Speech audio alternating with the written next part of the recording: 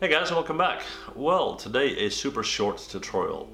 We're going to cover a topic that I found out that a lot of my students are not aware of, and it's hopefully a little thing that will help you to speed up your workflow quite a bit. Okay, here we go.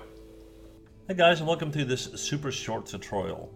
Well, in this video I want to show you a couple of things that I've noticed with my students that they were not aware of. They are pretty basic when you're using Maya, and I believe everyone using Maya should know it. Okay, so let's start with the easy one. Okay, so if we go in and we go to create polygon primitives, and let's take a cube for example, right?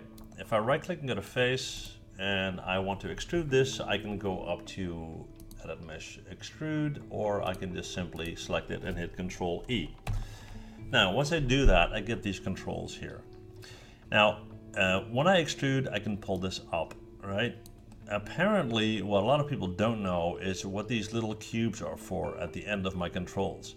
Now, I can not only pull this up, but I can also take that cube right there, right? Or that cube right there, and scale it. Scale it in this direction, scale it in that direction, or take the cube in the middle and scale in the overall direction, okay? Now, you can tweak the sliders here as well if you like. You can just left mouse and slide up and down on the thickness. You can tweak the offset if you like. You can work with the visions, as you can see. So that's something you definitely need to know, right? Okay, like I said, that was the easy one. Now for the very, very cool one. Okay, we're gonna go in and let's create another cube. All right, so right click, face, once again, we're gonna hit Control E to extrude and W to pull up, all right? And stop. All right, so now let's say I want to scale this face in, right? If I hit R and I scale in, the whole thing will come in, right? So I'm gonna hit Control Z to go back, and instead of hitting R, I'm gonna hold down Shift and hit R.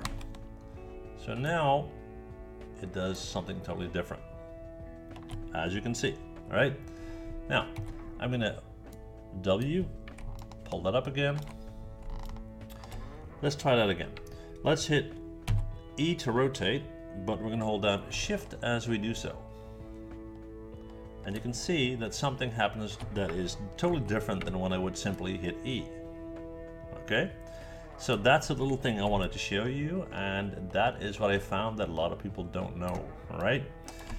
Okay, that's it. Like I said, super short, super simple. Nevertheless, I hope it was helpful for you. If it was, please hit that like button. And if you haven't subscribed yet and you want to see future videos, please subscribe, okay? Thank you guys for watching. See you guys next time. Bye.